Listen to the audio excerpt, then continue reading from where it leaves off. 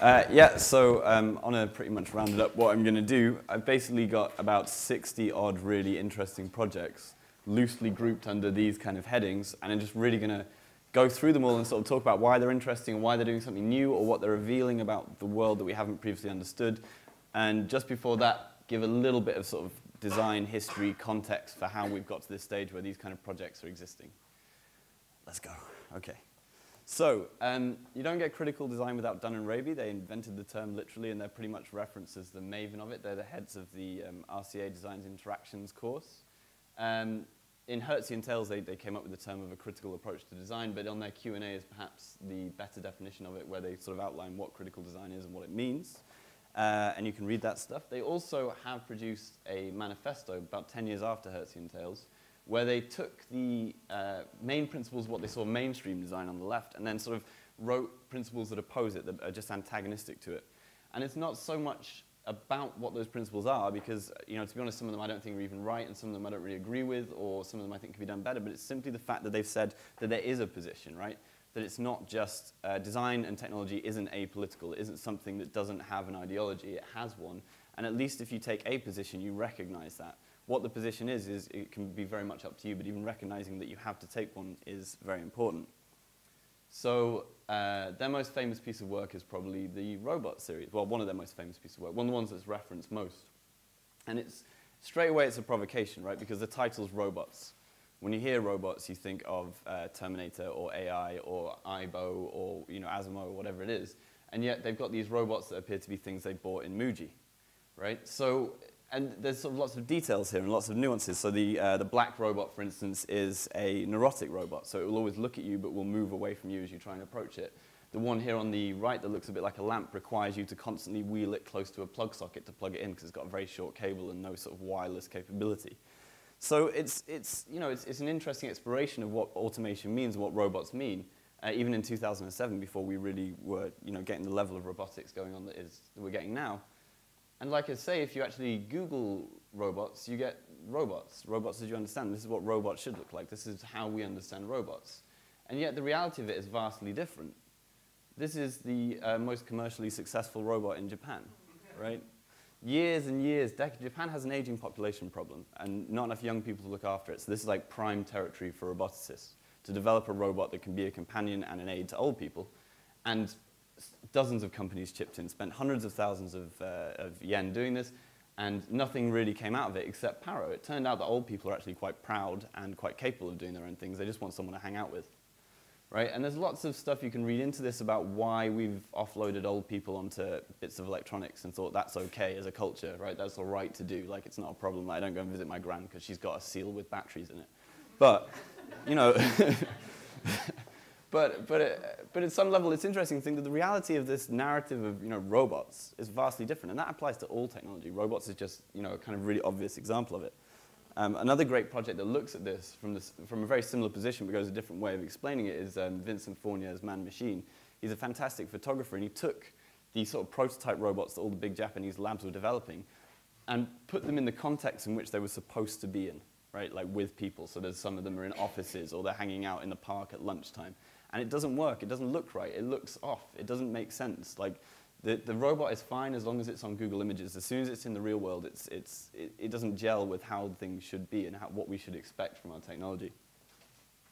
And critical design isn't new, really. The Italian radicals were doing it in the 60s and 70s, mostly around architecture. Super Studio famously decided that architecture was simply a tool of the markets, and the world didn't deserve architecture until it could sort of deal with the sort of rampant capitalism that was making design and architecture a tool. So it comes from that heritage of sort of just being rebellious and taking an antagonistic point of view to sort of outline the failings of what the mainstream are, more than anything else. And over the summer, I came across this chart when I was teaching a summer school, and I found it quite interesting. I don't disagree with where critical design is put. It's very much about being quite arrogant. It's an expert mindset. It's design-led. You know, there's not much in terms of like, you know, field research or stuff usually involved with it because you're dealing with things that don't exist mostly. But what really interested me was the design and emotion circle, which I suspect is art. But this design sort of think tank couldn't come up with a word for that, so they just called it design and emotion. So there's sort of like this idea that, I mean, much like Julian said, if it's not based around users, it shouldn't be, it doesn't make sense. It doesn't fit into the sort of the narrative of technology and design. So right into it. Futures. Most critical design, speculative design, whatever you want to call it, is based around futures. And it's not because we're interested in predicting the future or describing what the future might be. It's because the future is sort of a fertile playground, right? Because it's full of uncertainty, you can invent things and play with things and extrapolate ideas, and no one can prove you wrong, because you can't go there and check to see if it's happened or not. But, you know, we all know the William Gibson quote, right? All right, for those that don't know that. Future is already here, it's just not evenly distributed. This is like you know, it's a bit of a cliche, but it's true, right? The future largely is already here. Someone somewhere in a lab is playing with your future, and you in your pockets have someone else's future. And it'll only be a matter of time until it sort of distributes around this bell curve. And a lot of this way of thinking is tied up with foresight tools. I also work in foresight, so I'm familiar with this stuff. This is the futures cone. The origin of this is really uncertain. There's been a lot of debate about who actually invented this. This is Dr. Voris's version via Stuart Candy, but there might be other versions. But it basically says that you know, the further you go into the future, the more uncertain things become, and so you get more chance to play with scenarios or events or technologies and things that you wouldn't possibly normally be able to see. But at the same time, you have the preferable future. So this is where marketing lives, in here. So like where everything is fine and green. It's probably more going to be here, but there are also little things that we could play with in other spaces to see what that might be like. And so largely a lot of this thinking is about finding a point at a point in the future or whatever on this futures cone. It doesn't even have to be a specific point. And saying, yeah, all right, same tools, same people, but different outcome. What's that like? This is a good quick example. This is quite old now, actually. This is the old video of Big Dog. Does everyone know what Big Dog is? Right, so Big Dog is a military robot that was developed by Boston Dynamics, recently bought by Google last month, which is pretty sinister. It's a military robot, and it's designed to basically help troops carry things in the field where wheeled vehicles might not be able to go. And it's actually really scary. The more recent video of it shows it picking up a cinder block and you think, what's it going to do? And then it throws it across an aircraft carrier, and you're just like, shitty damn. Because it's massive and it's scary and it can right itself. And it's kind of glamorous and weird and alien. We don't really understand it. And then this is a Photoshop painting that's been going around a lot. I don't know who did this. Artem Shumnik is the original attribution, but I don't know who that is. But suddenly by taking the same object and sort of saying, well, actually in, you know, 50, 100 years, this is going to be in the same position that shopping trolleys are now. You completely have a different spin on the politics and the reason for the thing existing in the first place. Like, you know, that glamour is completely stripped away, that scary, sort of militaristic image of Big Dog, or scary Google image of Big Dog now. But also counterfactual histories work. This is a great project by Sasha Poflep called the Golden Institute, where he looked at an alternative version of history where Carter beat Reagan in the 1980 election in the US and invested a load of money in environmental policies that would still play into the American way of life. So for instance, this car drives around, you know, along the sort of the middle of the desert, picking up lightning bolts from the sky and storing them as energy, and then you deliver it at the nearest town. So also as a counterfactual history to look back and actually say, what if things had been different? What if there was a slight change in the way we thought, or the decisions we made at some earlier time? What might that have turned out like, and what sort of objects and sort of images might have come out of that change? This is a project I did where I spent a long time researching 2,100 years of power and how that works and how it's been structured historically through religion and technologies and banking and finance and nations and Cold Wars and all sorts of things, right up to sort of then, well, now we're about here, so this bit is all sort of the future, a kind of speculation on what might happen in the future. From that, I started to pick out various different projects and points along it to play with. So first of all is design fictions, which is really hip, right? It's really cool. We all know what design fictions are. This is from Close Encounters, and Richard Dreyfuss there is building the mesa that the aliens will land on, and it's kind of like a Borgesian map in the territory thing where the model of the mesa gets bigger and bigger and bigger until it becomes almost the mesa itself. So there's a sort of thing here about projections of the future and how we perhaps build them simply by having the projection anyway. Okay, this is a design fiction. Let's watch. This is Microsoft's Future Vision. They do one of these every year. They do a YouTube video, gets a couple of 100,000 hits. It's very nice. These kids are really friendly. Notice how they don't smudge the glass at all by touching it. No Wi-Fi problems, batteries are all good, no connectivity issues. As Scott Smith would say, who's probably listening somehow, the key resource of the future is window cleaner. She's on a plane. Look at that. Look at all that legroom she's got on that plane. Everything's great. Everything's fine, right? It's really nice. This is a design fiction. This is a complete fiction. The technology is fabricated, and it's designed. You know, all these interfaces have been designed by designers who design interfaces. Look at that plane. Right. So everyone's happy, it's great. But the problem with this is that the people are just props for the technology, right? The technology are the actors and the characters here. The people are just props, the people are incidental. You might as well get rid of the people and just show the technology. Because you don't even know anything about them. Like, doesn't matter. So, 2 years later, Microsoft's future vision. Very similar look. Yeah? Haven't really moved on, right? Let's watch. As we watch this, I'm going to read out a list of things. Just bear it in mind. Right, okay, so this is 2011. This is July 2011, and the last one was, sorry, pause it, was, we'll go back.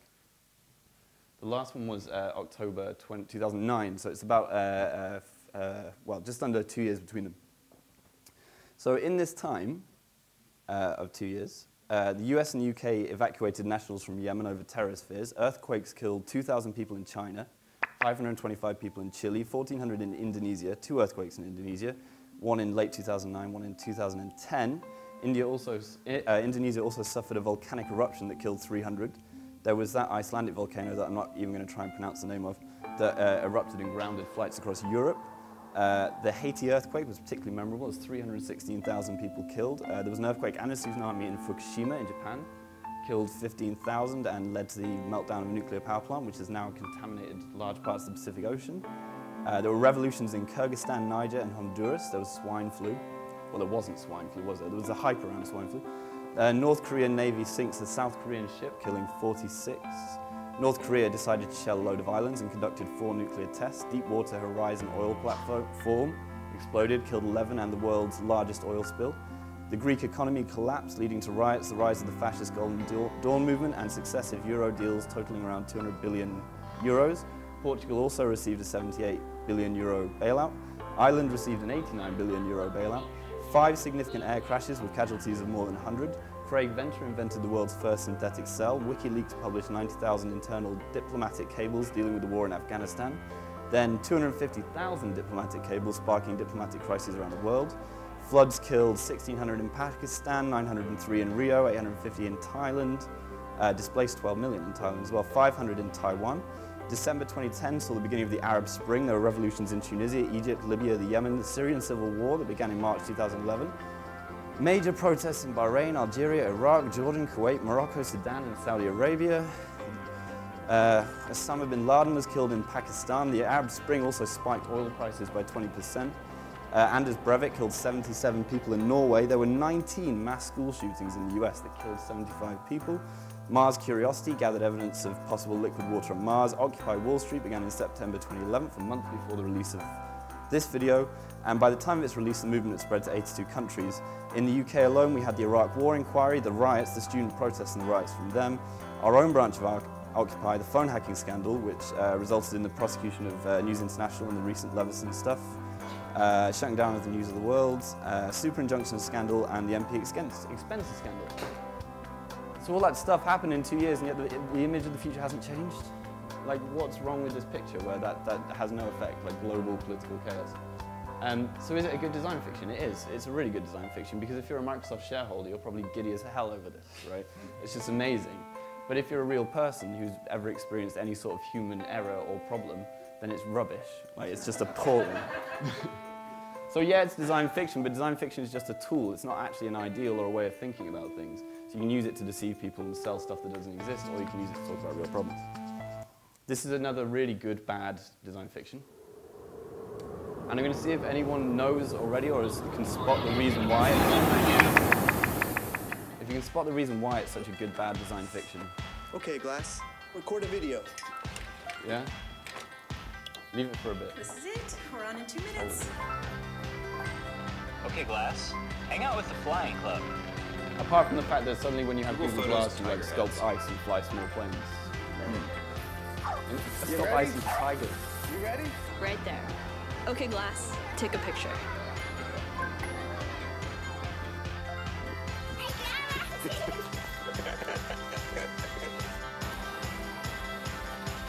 Right? Any guys right? Okay. The reason why this is such a good bad design fiction is that apart from that guy and a trapeze artist, no one else is wearing Google Glass. Like, you are the only person in the world that has Google Glass. And there's so many reasons you can read into that. There's all sorts of stuff about the gaze and all sorts of stuff. But fundamentally it's because Google Glass is an ugly, hideous, uncomfortable object that we don't want to have in our lives. So the only way you can sell it is by saying that your vision is important and everyone else is just sort of a pleb in this system.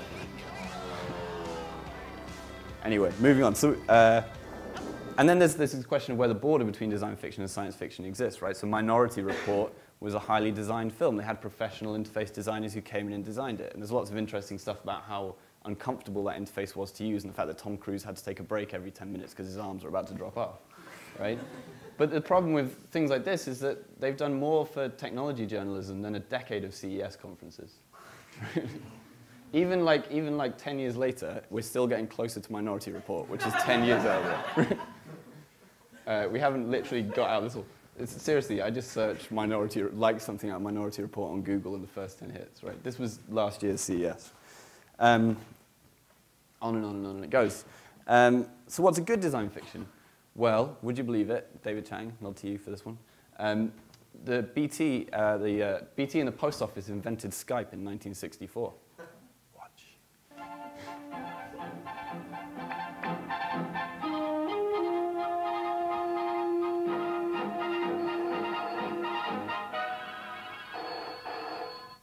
I'll see you tonight, then. Yes, all right. No, I said I'd come, didn't I? Wish I could see you now. Well, you can't, can you? You just have to wait. But supposing the telephone could provide vision as well as sound, then he could see her now. Wouldn't that be better? Yes, marvellous. But whether we should always want vision or not, what kind of facilities can we expect in the next generation? Worldwide communication, of course. Hello, Bill. This is it. This is Henry. Who did you say? Henry. Right. I'm calling from London. That is why this is a brilliant design fiction. The first thing that happens as soon as he uses this brand new, right, this is like the gramophone of the time, right? This is like the hippest, coolest bit of technology. The reason it's brilliant, the reason it's such a good design fiction is the fact the first thing that happens is it doesn't work, right? He answers the brand new Skype from 1964 and the other person on the other end of the line going, who? I can't hear, it's breaking up. Because that's what happens, it doesn't work, right? It shouldn't work. This is a conscious design fiction, Near Future Laboratory. They are the godfathers of design fiction, really the genius of it. Everything, they run that show. And this is a great film called Corner Convenience, which is a couple of small vignettes about a future convenience store. I'm just going to show you perhaps my favorite of them.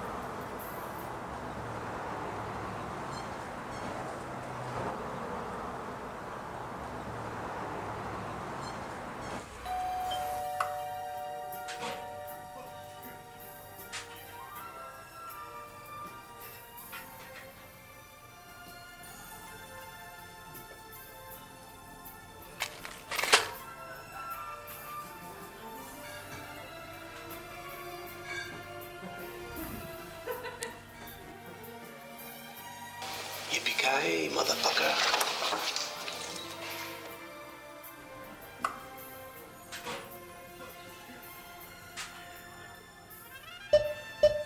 Hey.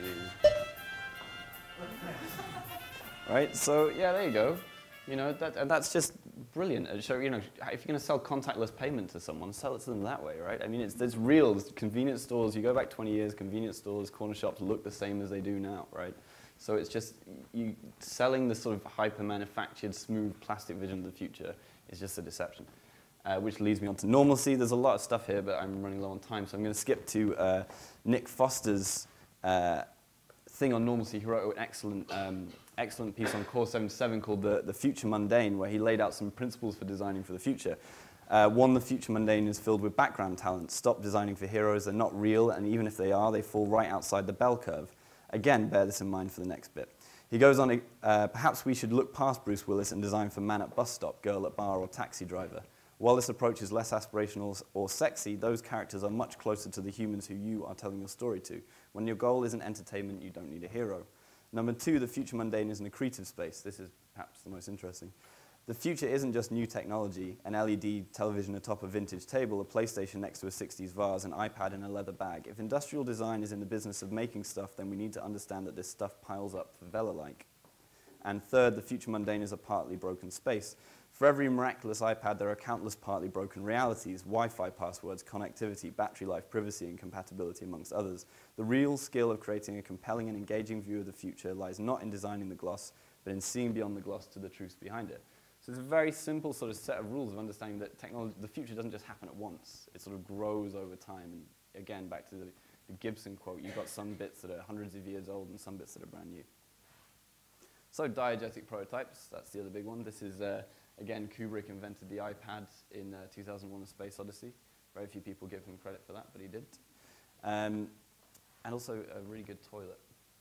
You can check out the film. Bruce, originally it was a filmic idea, so talking about how props are designed for films as prototypes to expand on the world that's off camera. However, it was then brought into design terminology, partly by Bruce Sterling's effort in working with David Kirby to bring it into that. And if we look at Children of Men, this is perhaps one of the greatest examples of diegetic prototyping that exists. Everything in every shot talks a little bit about the world that Children of Men is in, which is very similar to current Britain, actually, so that's kind of nice. Right? So even like the fact that they've recreated the Pink Floyd album cover above Battersea Power Station and built their own bridge just says a lot about the way that power has been reconstructed for the film, such that the writers of the film don't have to have, you know, the Star Wars style, you know, in the history of this film there was ... and this is where we are now. So in design terms, this is a great example of diegetic prototyping. This is a project I worked on with Tony Dunn, Fiona Raby, United Micro Kingdoms. And what they did is they took like an ideological matrices of really extreme ways of thinking about statehood and then constructed 4 nations out of them. And that's a complex thing to do because obviously nations are comprised of loads and loads of different things. So in order to quite simply talk about these different nations in an exhibition context, they wanted to describe how their transport system would work. So simply by making cars or trains or whatever from a nation, you're actually given an insight into the ideology behind that entire nation. This is the Digitarians, for example, where their entire social structure is run by algorithm. And so the cars are structured for pure efficiency. And they're all driverless cars, they're all robotic. Everything is geared towards efficiency and lowering processing power and making sure that you get sort of as much priority as possible in this sort of endlessly algorithmically mediated state. This is also a good example. This is Life Support by Revell Cohen, now one half of Cohen Van Balen. It's a really great example of the way I interpret design to be as well, because in the words of Benedict Singleton, design is a trap, and it's the rearranging of various factors and criteria that we already understand to develop a new outcome, right? So in this instance, dogs chase rabbits. When the dog chases a rabbit, its blood flow increases. You attach that to a, I forgot the name of it, dialysis machine, and then you plug that into someone who needs kidney dialysis. The 3 things themselves are understood entirely, but you put them together and you end up with a brand new proposal for an outcome. He explains it as, the trap may involve the application of force in both its construction and operation, but it has the characteristic of applying this force with sophistication, which obtains in the way that this force is highly considered to leverage environmental tendencies that already exist. Design is therefore less about creating new things, so much as rearranging things we already have for new and unexpected outcomes. This is the prophecy program. Andrew Friend and Petrarca did this in a residency at somewhere in California. And they wanted to criticize or to critique scientific language and how scientific language can be used to kind of obfuscate findings and sort of almost deceive objective truth in a way. So they created an experiment based on a paper that already exists, whereby these white panels shoot air at someone standing between them. And in the paper that they produced, they said the paper that was produced for this experiment, not their version of this experiment, said that people could predict which one of the panels it was going to come out of. But it turned out that it was simply due to the design of things like the panels and the way that the equipment worked and the way that people were brought into it, that it was actually quite easy to guess which one it was going to come out of. That's just a trailer for it. It's worth checking out. But they were inspired particularly by the Milgram experiment, which is another case of design being used to deceive people and force behavior.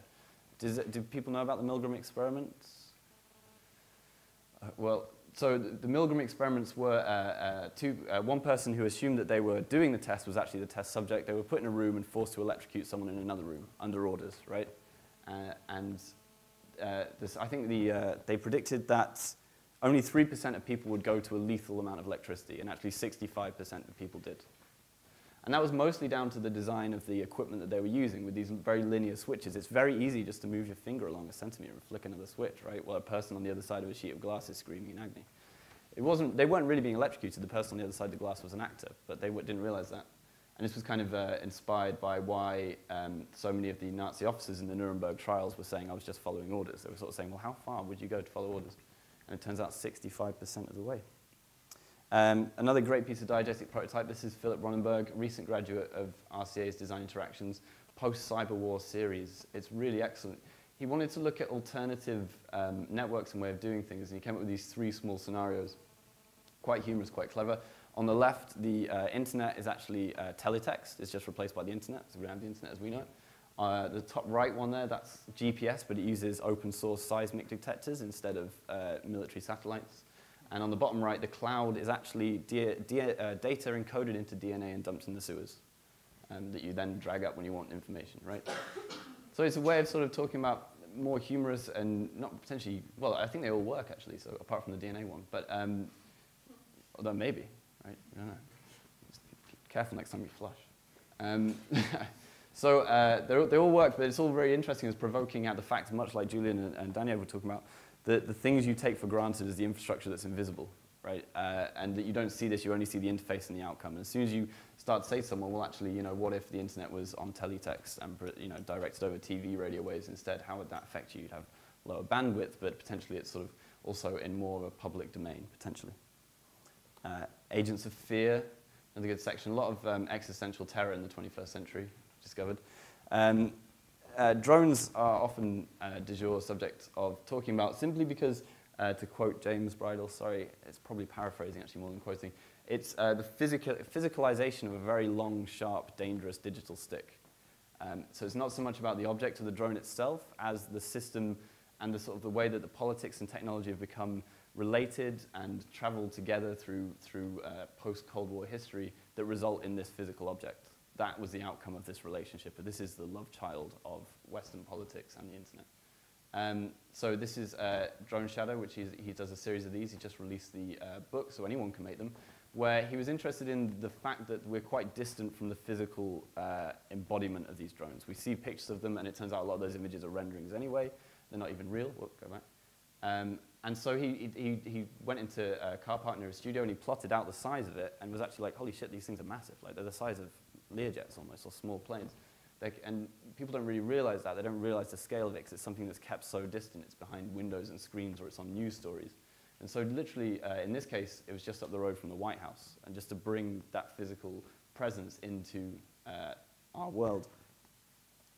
Dronestagram is another one of his, where he was interested in tracking the drone strikes that were happening all the time, but expressing them in a way that we could access, because although these drone strikes are happening all the time, they kind of blend into the background noise of the ongoing things like war on terror or whatever it is, and so we don't really experience them directly, but by putting them on Instagram, which is a format that everyone's familiar with and everyone knows, it's kind of very much throwing it up into the pop culture sphere.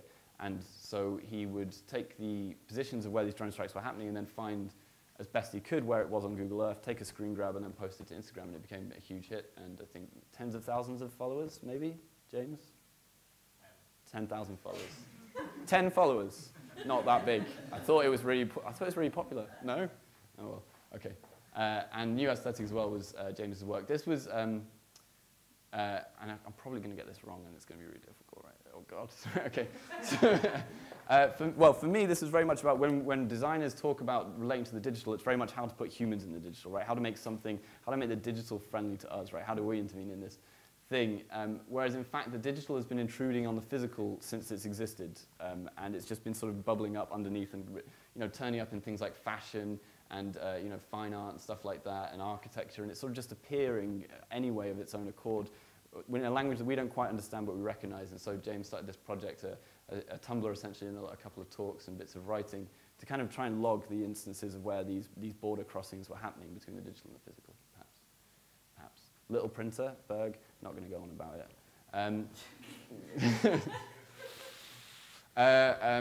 It's not actually, is this an object of fear?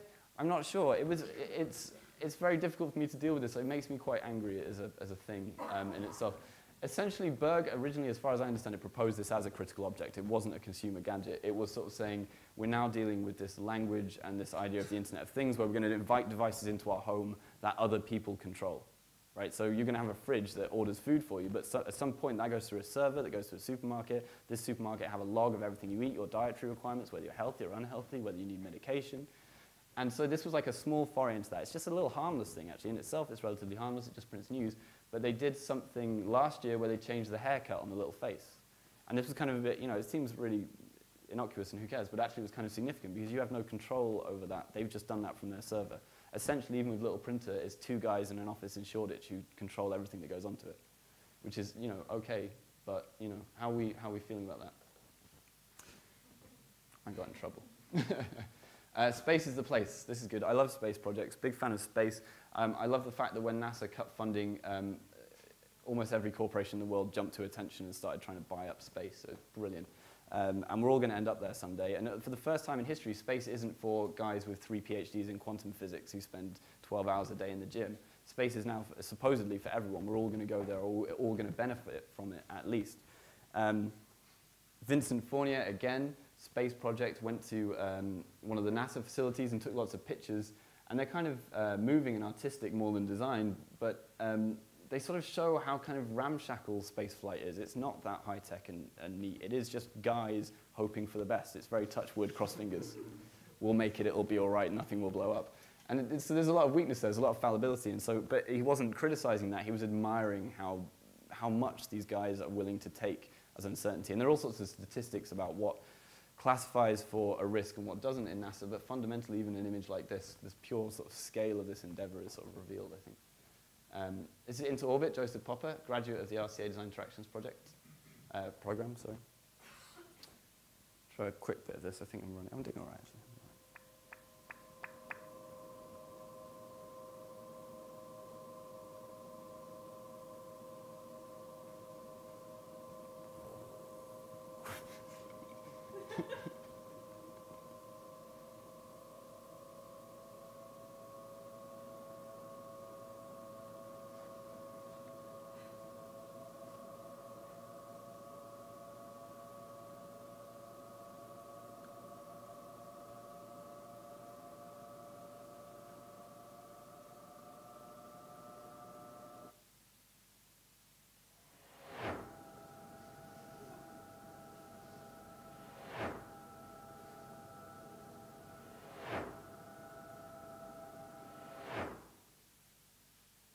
It's pretty funny, it's pretty ridiculous.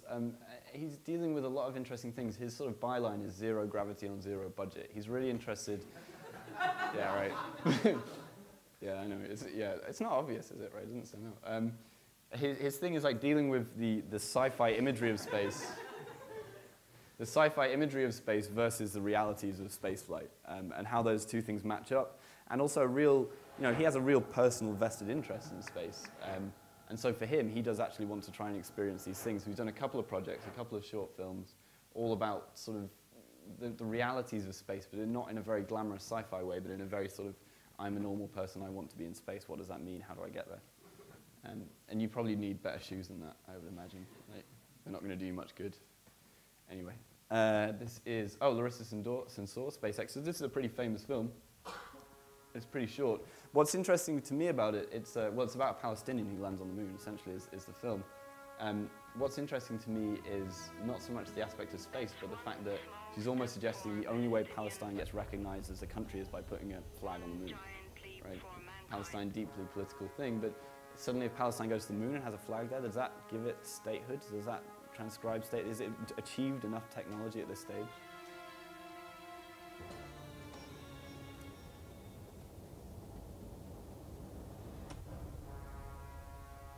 Pretty convincing. It's almost as if the moon landing was faked. Right, anyway, moving on. This is a great book, Ships Not Shelter, Let's Get the Fuck Off Earth by the Peckham Outer Space Initiative. It's a really nice book. It's very graphical. It's kind of a manifesto for like, you know, how we've become too complacent and too comfortable in being still, and like sitting in houses, in permanent dwellings, and then we need to get used to moving and transportation. Very much fits into the accelerationist sort of canon of you know, leaving Earth instead of trying to deal with problems. Well, dealing with the problems by leaving Earth, perhaps, as well. Another great project, Afronauts. Afrofuturism is quite controversial at the moment, I would say. There's a lot of debate over this, but this idea that, you know, space travel is a Western thing, predominantly American, also the Russians, I suppose, as well, but it's got a very set imagery that we take for granted. And this was based on an entirely true project from Zambia in 1964, where they set up a space program, which was a girl, an oil barrel, and 2 dogs. And that was the Gambian space program in 1964. But then she took this, this story that she found and sort of followed through with it and said, well, what if they continued with the space program? What if putting the girl in the barrel and rolling it down the hill led to spaceflight? What would that look like? What would African spaceflight look like? It's quite interesting, and there's now a film about it that's been kickstarted. It's all going to go off. It's going to be quite interesting. The Welsh Space Campaign by Hepburn Jones. I saw this this year at the Goldsmiths Design Show, and it was absolutely excellent as a project. And again, it's one of those projects, although it uses space as a vehicle, it's not so much about space. It's about the sort of the national projectness of space. The fact that, you know, I guess in my interpretation, we're losing a lot of national projects. We're becoming very broken up and privatized and corporate focused. And so to unify Wales, which is, you know, is it English, is it British? Well, it's not English, but is it in Britain? What's its unique heritage? Where is it from? To actually say, let's have a new project. Let's have a space campaign. So all the materials for this spacesuit and for the campaign and the facilities and stuff were all Welsh, or all manufactured in Wales, and they'll come from Welsh sources. So it's really interesting as a look at space not just as a technology, but also as something to aim towards as a national project. Which brings me on to materials. That's the Blackbird SR-71 in the background, my favorite single thing ever made. It's a US spy plane that was made entirely from Russian titanium. So they imported Russian titanium to build a spy plane. Brilliant. And there's so many good stories about it. 3D printing is obviously the thing right now. This is some 3D printing. Good. There's some more. It's bits of a gun. It's pretty good. Right? So also, but the thing is, yeah, so 3D printing is at an early stage. It's now starting to get into use. Formula One teams are using it and stuff to manufacture parts, but it still hasn't become this massively domestic thing. We still haven't really had a third industrial revolution. The people in this room maybe, but not like in the real world, where, you know, quadrant 1 stuff, where they're actually dealing with real problems. So Marcus Kaiser in apparently 2011, yeah. Futurism, did this project Solar Sinter, which I'll just play a bit of. But the point was, it took 3D printing into the technology, but the thing uses a lens to focus light from the sun onto sand, which melts it into glass, and then the tray moves around to form an object. There's a lot of debate about whether this works or not. I've seen objects that have come off it, and they're obviously not great quality, but I believe that it actually works and actually does something. But the point of this is he's sort of saying, the place where 3D printing is going to be useful are places where there's a lot of sand and a lot of sun and not much else. So this is kind of an interesting look, not so much at the technology itself, but how the deployment of this technology opens up new opportunities and new ways of doing things. Back home, Matthew Plummer Fernandez's Disarming Corruptor. Disarming Corruptor, pretty good, all right. Disarming Corruptor, it's actually called. He was, you know, essentially you take 3D printing, you add NSA surveillance, you have to find a way to encrypt objects now, not just words and images. And so he invented this encryption program that you put in a 3D mesh. you put in some encryption parameters, and you develop a key and the object, and you send them both to the intended recipient, and then they undo it at the other side. The thing I like about it the most, though, is although that's really clever and really useful, it actually produces really beautiful objects as a program that sort of corrupts standard downloaded objects and makes something new. And there's also interesting questions over copyright and stuff. If you download a 3D object that's copyrighted and then you corrupt it, does that still retain the copyright or does it not? You know, because essentially if that was, you know, a 3D printed Mickey Mouse that's been corrupted, is it still a 3D printed Mickey Mouse or is it something new? And then away from 3D printing to normal manufacturing, this is Thomas, how am I doing for time? Okay, Thomas Thwaites' toaster project, 2010, this is a pretty famous project as well, where he made a toaster, that's basically it. He made everything though. Like, he didn't just go and get the components, he like smelted the metal and made the plastic in a microwave in his garden, right? Because he went to Argos and a toaster cost £8. And he was like, how much of the manufacturing chain, how much of the value chain is obscured that this incredible object comes out at one end at £8? So this cost him £5,000 and took 9 months. Right? And it doesn't even fucking work, right? But that was the point he was making. You know, it's just a beautifully simplistic way of saying, actually, there's some other photos of it where he lays out all the components of a toaster. Actually, this isn't just a single object, it's a whole load of histories and processes and manufacturing techniques and skills and people that go towards this incredibly cheap, incredibly impressive object. Equally humorous, Error for Error by Jeremy Hutchinson. He wrote emails to a load of big manufacturers in China and asked them to produce intentionally faulty objects. So there's like garden forks without blades, there's cheese graters without any grating capability, all sorts of things. The brilliant thing about this project, which unfortunately I can never show on screens because it's too small, is the email conversations he has with the manufacturers. Right, because he just even sort of trying to break this relationship, you know, because normally they get an email from someone saying I need 200 cheese graters. They don't get one, so they need 200 cheese graters that can't possibly work. So the Chinese factory owners are just sort of So there's some really great conversations. It's all on his website. It's worth checking out just to see how these conversations developed. 75 Watt by Cohen van Balen is also a really good project. Recently released and been touring around and stuff. They invented an object that serves the simple function of forcing the people assembling it to perform a dance. So it's a choreographed object. That's all it does. It has no function. It's called 75 watts. It uses 75 watts of power, but it doesn't do anything. But it forces them to make these movements. And it's brilliant, much like Thomas Thwaites' toaster project, it's talking about all the things that are hidden, all the sort of processes. You know, when you buy an object, you're essentially choreographing a production line, you know, in some way. The whole film's about 15 minutes. This is just a trailer. It's worth checking out. It's on show all over the place, I think.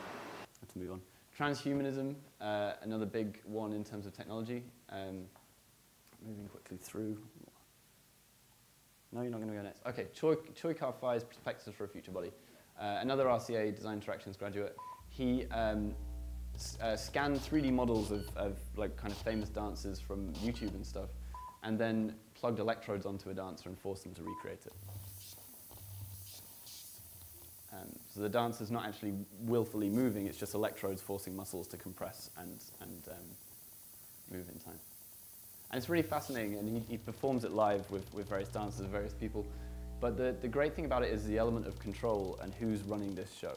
Like, is it the original dancer from YouTube? Is it Choi who wrote the program, or is it the person who is a puppet for a load of electronic signals?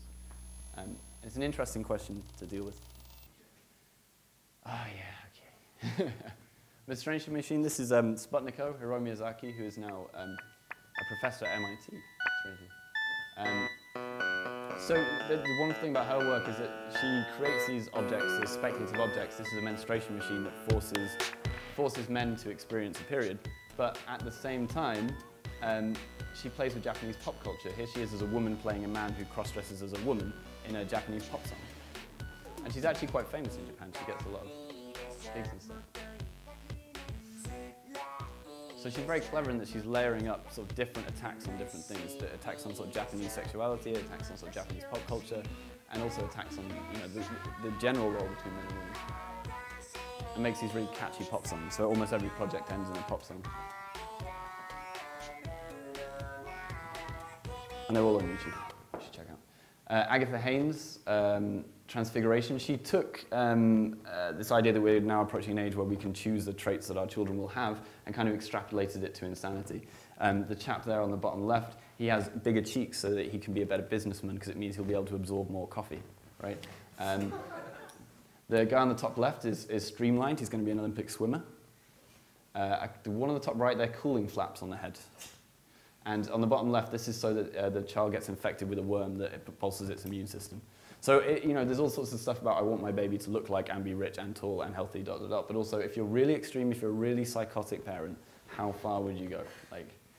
And these are really realistic and they're really impressive. She has an incredible skill for making very lifelike sculptures and models and stuff. Worth checking out. Liam Young, Specimens of Unnatural History. Oh, okay. He speculated about a sort of future or maybe even a present Galapagos Islands where a lot of technology washed up on a shore is actually taken up by the animals who live there, and the animals start to adapt themselves and evolve with the technology, and a brand new ecosystem sort of comes out of it. Really fascinating project that he set up as sort of taxidermied animals and still lifes and stuff. It's really beautiful. Ai Hasegawa, I Want to Deliver a Shark. She's Japanese. It's a Japanese project. They're all a bit mad. So she basically said, humans, too much population of humans, lots of endangered species. If you want a child, why not give birth to an endangered species? That's logical, right? That's fine. That's fine. So she's been doing this project in various iterations for the last few years, and she's just done a brand new iteration of it. And it's all based in science. She collaborates with scientists at Imperial College, I think, maybe around the world now, on actual ways that this could be possible, how you could replace the womb with sort of a saline base and all sorts of things like that. And it's quite po-faced. It's very humorous, but at the same time, it's actually saying, overpopulation, endangered species, come on, get it together. So also then, synthetics is the other thing. This was like this, so you can kind of say there are three waves of critical design. The first wave was the digital, the second wave was this is synthetic biology, and the third wave is almost about big design, states, nations, societies, things like that. So in synthetic biology, there are various different exciting projects that are going on. This is one of mine, which was a documentary about the Mumbai slums where they'd appropriated a strain of mushroom that grew really large and was able to produce power like a potato clock. And again, it's based on real science. It's based on some work that was done by some Slovakian scientists in 2009. But I was trying to talk about how the kind of super white, clean image we have of how science is disseminated through GlaxoSmithKline or whatever could actually be challenged by the actual real needs of people who genuinely suffer from things. So there's a whole story here. There's like a 9-minute documentary all about how it gets through sort of black market systems and gang networks into the slums where it's kind of utilized to its utmost. This is a great project, George Tremel and Shiho Fukuhara. This is on exhibition in Ars Electronica at the moment, Common Flowers. They took a strain of purple chrysanthemum, which were genetically engineered to become purple, or they were bred to become purple, rather, and now they're trying to breed them back to being white. So they're basically crossbreeding a copyrighted flower back to an uncopyrighted flower. And it's really fascinating. And if you talk to them, they're in constant legal battles with someone or whoever over this. There's all sorts of details, like once the flower's cut, it's dead, and so it's okay to play with, but they only have a short window in which they can get stuff they can use to sort of cross-fertilize another generation. And every show they do another generation. So they're on something like their 12th or 13th generation at the moment in working back towards the original flower. And it's just fascinating as an expose of sort of the fact that synthetic biology isn't a science, it's also a really complex legal set of frameworks. And having done synthetic biology shows a lot, I know how difficult they can be because there are very real legal issues to go through. Yeah, that's sort of the latest culture that they're doing at the moment. So generally when they do a show, they just have all these bottles of them growing a new culture. David Benke, the new weatherman, this is another great project about synthetic biology and genetic engineering. He was interested in taking the middle road between really pro-GM and pro-engineering stuff and anti-GM. Like, what's the middle way between those two things? Because you basically have those two arguments, and neither of them are entirely correct. They're both sort of highly propagandized. And so he invented a fictional terrorist movement that uses synthetic biology technology to disrupt capitalist systems. So, for instance, the one on the right is a strong strain of diesel bug, which is a real bacteria that infects diesel in diesel tanks and then spreads through cars when they plug in to get petrol and spreads back into petrol tanks. So it starts to corrode petrol. The one on the left is a strain of palm oil that forces you to throw up and poo a lot. Because palm oil is really destructive. The farming of palm oil in South America is a real massive problem, ecologically and politically. And so it's a way of sort of weaning the Western world off palm oil. And the one at the front in the middle that you can't quite see is actually my favorite. It's a device that blows viruses across golf courses to destroy the grass. Because golf course grass is all copyrighted, right? It's all the genes are all copyrighted, so it sort of disrupts it and throws in loads of new strains and cuts them up and breaks it up. It's quite brilliant. And then finally, the last section is the new geopolitics. This is where I as a practicing designer and artist, work most, is in this sort of field around thinking about new geopolitics. So this was a story I did in a project I did in 2012 called 88.7. I was learning a lot about the 2008 financial crises and the ones that went before it, and I kind of just did a big, okay, screw it, let's see what happens. Like, let's see if all the high-speed trading, all the high finance guys, if they're all right, if this is the savior of civilization, let's sort of follow it through logically and see where we ended up. So I sort of went on a mental journey through different iterations of the ideologies and the technologies that we could expect to evolve, and arrived at a bank on a boat, and sort of just said, okay, this is cool, this is a good object. And the bank circumnavigates the world at 88.7 degrees up in the North Pole, which allows it to go around once every 24 hours, and not just as a sort of station, but also as a way of breaking out of legal constraints around states and nations, and when you can trade and when you can't trade, and how much and how little. So it's kind of reaching this logical endpoint of an object or an image that could be used to talk about the politics that today and at the time were pretty much dominant, fiercely dominant in the debates we were having about the way the world was going. This is Commoditized Warfare by Yosuke Yoshigumi. This is a very recent project, and it's one of my favorite of the recent RCA grad projects. He wanted to look at how you could have warfare without hurting people, how you can make warfare into a kind of sport. You're not going to be able to get rid of inter-country competitiveness, but at least you could constrain it in a place where no one gets hurt. So in the instance of these two lorries in the front, they meet on the Pakistan-Indian border, and two guys do a sword dance over them and then go their own way at the end of it. You can kind of see them blurry in the background doing the dance. The one on the left is a baseball field where North Korea and South Korea can play baseball against each other quite happily. But the best thing about this project isn't just the design of the objects, it's also that they're presented as models. They're not presented as like architectural models of a real thing. They are presented quite openly as toys. And he's really playing into the language around how we sort of worship military technology. We have model planes, model boats. I'm obsessed with the Blackbird SR-71. We all have that kind of, we buy into this commodification of weapons. And so he shows that by making them into toys, not just sort of architectural models of real things. So Intel Cyprus merger, Zoe Papadopoulou, 2011. That pretty much explains it, right? So if Intel bought Cyprus, Cyprus was in the height of an economic crisis. If Intel bought Cyprus, what would happen to Cyprus? So she designed a monument. She designed sort of branding of sweets and a new flag and everything, and she went through this and logically presented it and came up with this Intel Cyprus country. It's very complex. It's not that much different. It's very complex, and it's very much worth watching the small film she made about it. That kind of explores what the changes are when nations are quite openly bought out by corporations. And there they are, the Stacktivists. So these are the Stacktivists who are here with us today, hey Vinay, who talk a lot about how these different systems are layered and integrated and what they're for and who controls them and what our points of intervention are on them. It's not a lot of projects yet coming out of this, but it's very important. It's a very important way of thinking. It's a very important way of talking about the fact that there are no independent systems anymore. There are no networks that aren't connected to another network, that aren't controlled at some point that we can't quite see. Jay calls this the ways not to die, right? So there are 6 ways you can be killed, and all of them are controlled somewhere by a corporation.